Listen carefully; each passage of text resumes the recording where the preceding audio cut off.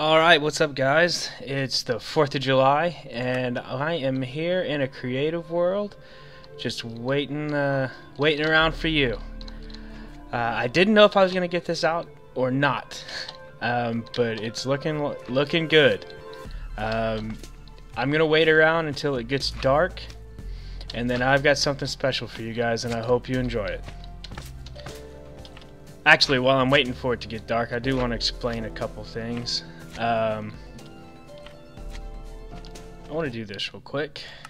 Go to peaceful.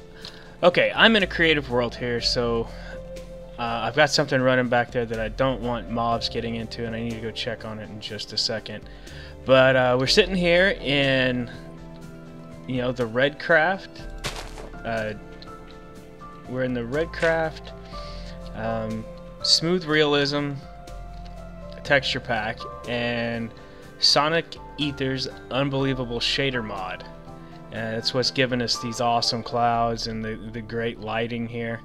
And as soon as it gets dark, I'm gonna pull the trigger. So get ready.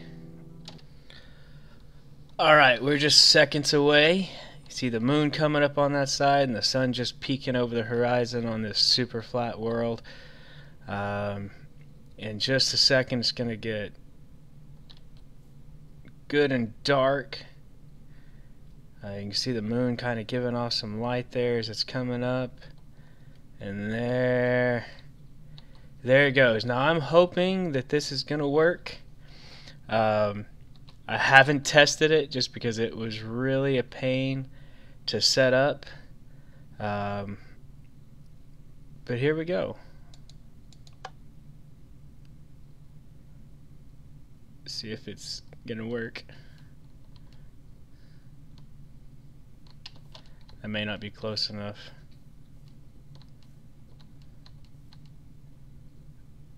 Okay, let me do a test and find out what's wrong. Got it!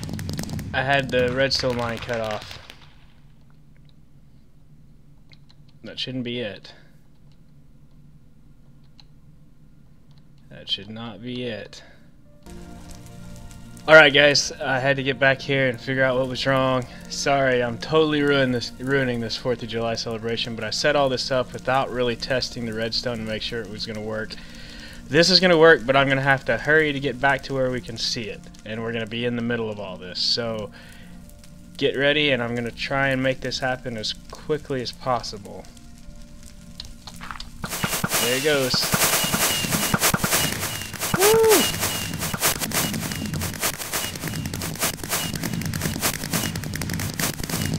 I don't really like it with the shader mod.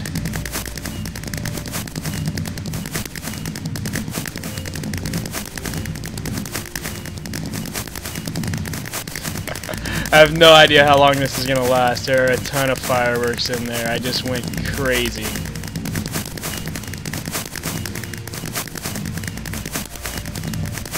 Oh, wow. You can see the creeper faces going. Oh, awesome. The big bursts are starting to go now. Oh, yeah.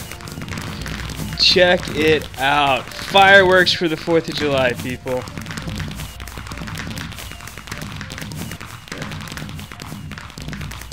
Oh. Those are cool. Those are cool. This is my first experiment with fireworks. I'm kind of curious to see how long it goes, because I've got I'll show you the setup in just a second, but I want to see how long it goes. Alright, so just to show you what I did, you can see what I've got here is I've got a row of netherrack that's lit on fire, and then dispensers going on. And let me shut these off. Where did I jump out? That should shut it off. That should shut it off. Okay, so I had a row of dispensers here, and obviously my chest minecart is empty now of fireworks. Oh yeah, it's empty. Oh, that was fun. I haven't messed with fireworks at all in this game. So this is what I've got. I have dispensers lined along the bottom here, with a hopper feeding into them and just minecart rail going over the top of it. Same thing over here, and then same thing back here. And I use the repeaters because I wanted to vary the timing of each one. I wanted to make it a little bit more random.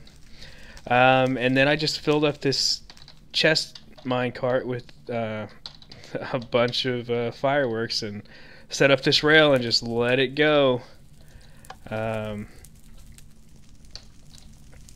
Just like that. And that was the result. I hope you guys enjoyed this. Like I said, this was just a little goofy thing to get it going.